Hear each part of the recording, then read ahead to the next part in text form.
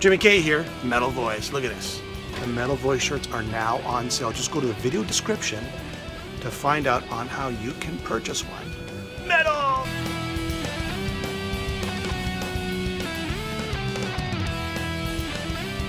Welcome to the Metal Voice. Today on the show, oh yes, here we go, all the way in Germany. I think you're in Germany. You're in Germany, Schmier? Yeah, I'm in Germany, of course. All right. Germany. Maybe you're I don't know. Maybe you went somewhere else in Europe. Maybe. No, actually at the German-Swiss border. So it's still Germany, but Switzerland is just a couple of meters away from here. You got it.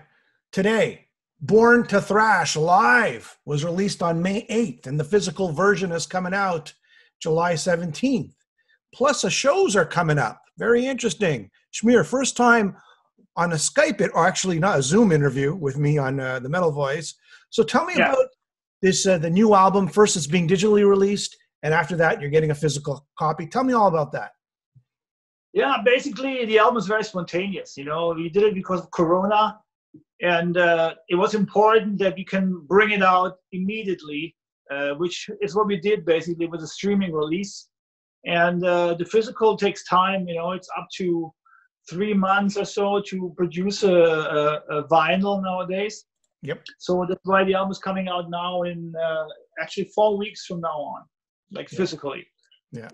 All right. And you're also playing in Switzerland, right? One of the first social distancing. I mean, what does it look like? Is it like 5 people in a club, like all far away from each other? I have no idea. It's our first one too, Well, it's actually, there's a security concept from the government. You can maximum put 40% of the capacity of the club. So this club we play holds 1,200 people, but they only allow 300. So there will be enough space, basically. And that it's all about this. Switzerland will, in the future, do bigger shows also, up to 500. Okay. But this is the first trial of shows, see how it goes. They do it since, I think, 2 weeks already. The first shows are rolling. I think we're the first international band that maybe plays in Switzerland now. Yeah. And it's all Ferry Club also there. It's a great place. And it will be weird. We all know it's going to be different, but we have to start at one point, and it's also exciting at the same time.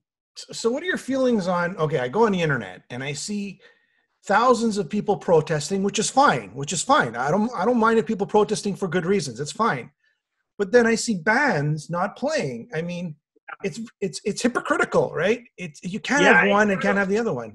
I also understand the need that people need to protest and stuff. Me too. But of course, our whole industry is on hold since several months, and we can't do shit. And it's kind of course feels wrong. It's also everybody been sitting home for 3 months now, and it feels wrong then that thousands go out there and might spread the virus again. On the other hand, of course, also some experts are saying, hey, we need this immunity of the masses also. Herd immunity. Yes. So how we call it in English? Herd immunity. Herd immunity. Yeah, exactly. Herd immunity. And some parts of Italy, they have already reached this herd immunity. Mm-hmm. And there the virus is completely worthless. It's not hitting anymore there. So I guess, it's maybe good that step by step, we get there. And at one point, the vaccine only is not the solution, because, to vaccine the world, first of all, it will take 3 years at least. And second, not everybody wants the vaccine. I understand those people who don't want the vaccine, they don't have to take it. I guess. Do you think the right measures were taking place, like everybody, or it should have been different now that we look back? I'm not Nostradamus, so I don't know. but I think, it's okay that we try to take care about the world. This is the first time something like this extremely happens in the modern world. So I understand we had to take some cautions. Maybe to lock down for 3 months was a little bit long. Yeah. But on the other side, if thousands and thousands would have been hospitalized, like it was in New York and some other cities, all over the world at the same time, it would have been total chaos. You know, so I think there was some sense in this, and I think some countries made some better steps. Some other countries didn't react. You know, you can also see now a country like Brazil having more problems because their president didn't want to go for the lockdown. You know, and also you see in a country like Sweden, who was the only country in Europe that didn't do the lockdown, they're having massive problems now with a lot of people dying at the moment. So I guess, you know, we will know later what would have been the best thing about this. But I think, you know, to be cautious was not the stupid thing. You know, of course, it's important now that our governments and the rich people are helping the world to come back. You know, this is a very important step for the future, that, you know, we have to help each other now. And it can only happen when those who have a lot give a little bit more of what they have to the people who are poor. You know, that's the only concept that's going to work to bring the world back, you know, because the poorer countries and the poorer people in this world will suffer hardest from this. Do you find that because you've been locked down, a lot of bands are writing material now and writing albums and being inspired by the political climate, right? I mean, there's a lot of that going on, like a lot of craziness in the world, a lot of inspiration to write new music. Do you find that now, you know what, I think I'm going to write a new album because of all of this? I'm always inspired. I don't need this bad inspiration, actually. It's for me, it's rather like, at the moment, I'm not really that inspired to write yet, because we have been writing an album not so long ago. We were supposed to tour. We have a great album out. Born to Perish. Sorry, Born to Thrash is the album. Yeah. So we will start writing this summer, because we're going to be bored, because we're not going to have all those festivals this summer. So we're going to start writing, but I don't see us having an album next year, really. Because everybody's writing at the moment. Everybody's writing albums, and there's going to be an overflow of Corona records next year. Who's going to buy all this music? You know, people have no more money, so I don't know. What about drive-ins? You've seen Doro Pesh. She did a drive-in show. No. I'm not playing for cars. You know, it's wrong. It feels wrong. You know, if this is the last step to play live shows in front of cars, I might think about it, but at the moment, no way. You know, it's not working for metal. Metal people have to move, and, you know, you want to feel the bass. You know, this auto concerts, the music is on your radio, on your stereo in your car. There's no PA system.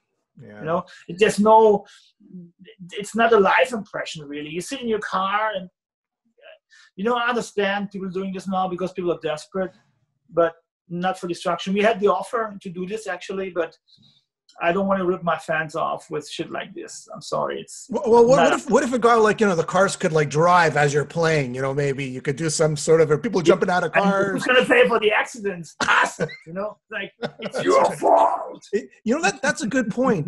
I mean, let's say like you play now, right? And I just thought about this. You play your first show in Switzerland and it's coming up. Is there, somebody gets sick, right? Yeah, it can happen, of course. Does everybody have to write a paper saying, okay, I'm coming to this show, and if I get sick, it's not on the band? I mean, is there something like that? I don't know. It's actually something that you have to ask the Swiss promoter and the Swiss authorities, because they're having the first experiences now. I think everybody, when enters the venue, agrees on that they can't sue the venue because of getting corona. Of course, everybody should be aware when you go out in people, when you go out with a certain mass of people, that of course there is a possibility, but in the end, it's up to common sense. You know, when you keep distant to people and you go into a venue that holds 1,200 people and you're only 300 people in the venue, everybody has personal space. you know. Yes. And when you go into the front and into the mosh pit, it's on your own risk. It's just common sense, I would say, you know. Yeah. So I think that's why this concept is all right. And I'm sure at the beginning there will be a certain distance also in the crowd. It's not going to be like a normal concert. I think it's going to take a little time. This comes back, but that's okay. You know, I don't want people to stand tight and be uncomfortable. You know, that's why we have this concept. There is space. There's going to be space for people. If you feel a little bit weird about How about masks? How about masks? Go in the back. You can wear a mask, of course, exactly, and you can go in the back of the show and still, you know, this place is a huge stage, has a big PA system.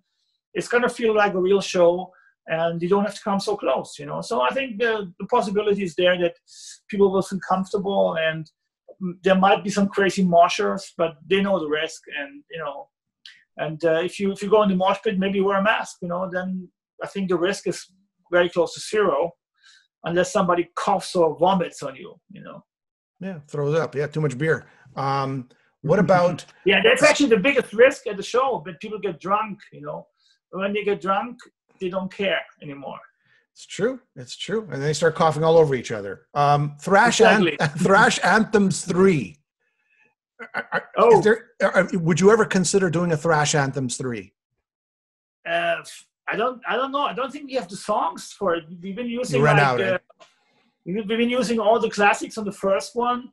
The second one has like the second row songs basically, and I think there's not much left from the early days that are cool songs. I don't know, and you know, all the newer albums they sound good already, so I don't think we have to really re-record them or something. So I don't really see this to happen, but never say never though. Yeah. No. To me, I kind of enjoy those thrash I mean, you know, back in the 80s, the sound wasn't the best, and that's why you did it, right? You did it because you wanted to, and the aggression was still there. Yeah, you know, when we recorded those albums, it was basically a demand from the fans. You know, we did one, we covered ourselves, you know, since the comeback album, since '99. First one we covered Curse the Gods, and then we did Total Disaster and so on, Eternal Band. And the people really loved those bonus tracks. And then the fans, back in the day when we still had forums on our website, the fans in the forums started to ask like, hey, why don't you do an album with all those re-recorded songs, you know? Yeah. And that's how Thrash Anthems 1 came together. And I know not everybody likes the re-recording, but a lot of fans like it though. And for us, it was a way to produce the albums in the way that we have more control of, you know. Back in the day, not all the recordings, as you said, were perfect. And now the band, of course, is more skilled, and we can play those songs how they're meant to be also, you know, and how we play them live also. So that's why the Thrash Anthems 2 made sense for us also to rediscover songs. You know, when you re-record songs, you dive really deep into the songs again, into the meaning, into the harmonies, into the lyrics also. You have to relearn everything from the song, and that helps you really to kind of play them also live again later in a good manner, and it brings you back, you know. And I think. What do you think about the lyrics today versus back then? Like when you wrote your lyrics. I had a funny time doing Thrash Anthems too, because I was singing Satan all the time. You know, it was funny. When we were singing, we were making fun about it. But you know, those lyrics were when we were young. We were 17. We wrote those lyrics. We wanted to be evil. We wanted to break out of the routine and the conventional life. We were watching a lot of horror movies, and it was part of the concept of the band, you know. And of course, I wouldn't write those lyrics again like this because now I'm an old fart.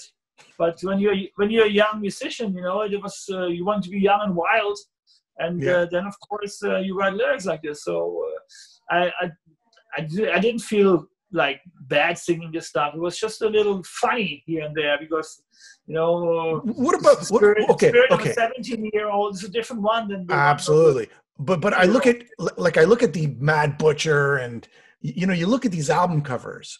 Would you release an album cover like you did back in the day? I mean, it's so politically correct today, right? Today, everybody's don't talk about this, don't talk, not too much blood, you know. Yeah, but we did some covers, like the release from Agony cover actually from Yes. 88 was a shocker back in the day. It was, I remember when the album came out on the Profile Records in America. Yeah. The label got a lot of calls from like parents, that felt like threatened, and they complained about the album cover art and stuff. So back in the day it was a shocker. Nowadays the cover is like nothing evil, but we kind of, inventor. Yeah. Go ahead. back in the day was something crazy, but nowadays it wouldn't be a shocker anymore. So I think stuff changes also. But you're totally right. In some points, the political correctness of nowadays is kind of crazy too, and you got to see what you put on your cover. Otherwise, you're whatever. It's easy to be nowadays not politically correct anymore, and I don't think we're going in the right direction. I mean. We live and let live, and we're kind of going in weird ways at the moment. Yeah. What about I know I asked Millie this, the Teutonic Four, the German Teutonic Big Four. I mean, I'm sure you've been asked this question so many times, and there has been shows you guys play, but recently, in recent times, has there been any discussions? Yeah, we actually talked lately, and I felt good about talking to those guys about it and making some plans, but then Corona came, and stuff became more difficult again. So it doesn't look like it's going to happen so soon. But we've been talking, so there's a real big demand from the fans. So I really hope that one day our ways will cross and we have the same time schedule, and then we can do it, because now we're all still fit. We're doing great albums. We're all still out there, and who knows, in some years, we're all not getting younger. So I hopefully we can do this soon. I mean, in the end, it's up to the fans. When the fans are demanding it, the other bands will also stay on it, and I was the driving force between this in the last years, trying to get this together again. And at the moment, it's not up to me anymore. I tried my best, and it's up to the other guys. If Destruction is ready, we want to do it whenever. If Miller from Correga calls me tomorrow and says, let's go on the road, I'm ready. I pack my stuff on there, So I'm waiting for the call from the other guys. They know that Destruction wants to do it, and hopefully the other guys will be ready too one day to do it again before it's too late. Sodom and Tankard, I mean, they're I don't know if they do this I don't know if they do it full-time musicians. Yeah, but I know, they don't. Yeah, that's one of the complications about it. They don't, yeah. Whereas, Destruction and Creator, these guys are full-time musicians. So it's I guess it's a little challenging, right? Yeah, it's different because some of those guys have jobs. Yeah. And when they take so much holidays, they lose their jobs, Yep. And they need their jobs to feed their families, because it's difficult to live on the music. So that brings us into difficulties, and that's why it's not so easy to plan all this. All right. So what about, that's pretty much it. Is there anything else you'd like to talk about in regards to the live album? No, actually, we touched all the topics. We wanted to come to the States this year, of course. Again, we had a tour lined up in October, and we actually postponed everything now to next year. Yeah. And hopefully we'll see how it goes. We're planning on February or March next year, depending on how the situation goes in America, of course, and depending on how I think. The next weeks here in Europe will be very important ones to see how live concerts will go and how the virus will still be spreading after this. And then we hopefully can make better plans for the future. But I'm positive that we can come back to the States hopefully next year. You're pretty much an honest guy when it comes to social issues and politics, especially in your lyrics. What do you make out of all this Seattle, the takeover of that area in Seattle where the protesters are, and that's some good music right there. That's some good song inspiration right there. I actually have to tell you that, now that this is going so crazy and the media is picking it up like crazy, and there's almost like a race war going on, I kind of switch off the news, because it's too much negativity going on in the world at the moment. And as much as I love to write lyrics about it, but the last couple of months been tough. Been tough for us. We lost our jobs, and there's been a lot of weird vibes on the internet also. I don't know. You saw Facebook. People were, all these conspiracy theories and people going crazy. And I actually, at the moment, I also like to switch off the news sometimes and just don't hear all this bullshit going on. And America has this problem going on at the moment, and I think America should solve this problem alone, and the rest of the world is not involved. I think that's a good point. It's important. It's important that America solves their problems and we solve ours, and we have still Corona going on also, and I really hope for peaceful solutions. It was never a solution to use a rifle, not even in the big wild west, even if Americans like to use their guns, but I think we need peaceful solutions for all this. And I think Corona times also made the world a little crazier. People sitting home for 3 months or longer doesn't help. So let's hope some peace comes up. And I always try to find good things into bad times, and I think hopefully also those complicated times will bring out some positive stuff also. Do you think metal unites? Metal unites music? I mean, for me, metal always unites. I no matter where I go, I play in Muslim countries. I play in countries where people have different color. And I see my brothers and my sisters in the same way. There's no race war going on in my metal world, at least. And I've been into most of the countries of this planet. We've been touring so much in the last 20 years. And we played a lot of crazy places. And what I see in between metal is a lot of unity, and no matter what color you are, you're a metalhead, you're a friend, So, of course, there's idiots too in every scene. That's normal, I guess. But at least the metal scene I know is a cool one, and people are accepted of any kind. All right. On that note, Born to Thrash, live in Germany. Pick it up July 17th. You can even pick it up now digitally, right? And exactly, you can download it, you can stream it on all the portals. And people around the world, go to Switzerland. They're playing a show with Poltergeist. Get on that plane, good. Wear your mask. What's that? The problem is nobody can come to Switzerland except if you're European. So don't take the plane. Everybody stay home. Only the Europeans go. All right. Yeah, at the moment it's European exclusive, but that hopefully will change in the next week. All right, Schmier, thank you so much. Thank you so much for taking the time out. Everybody go check them out live and buy the album. All right. Thank you, sir. It was a pleasure. You got it.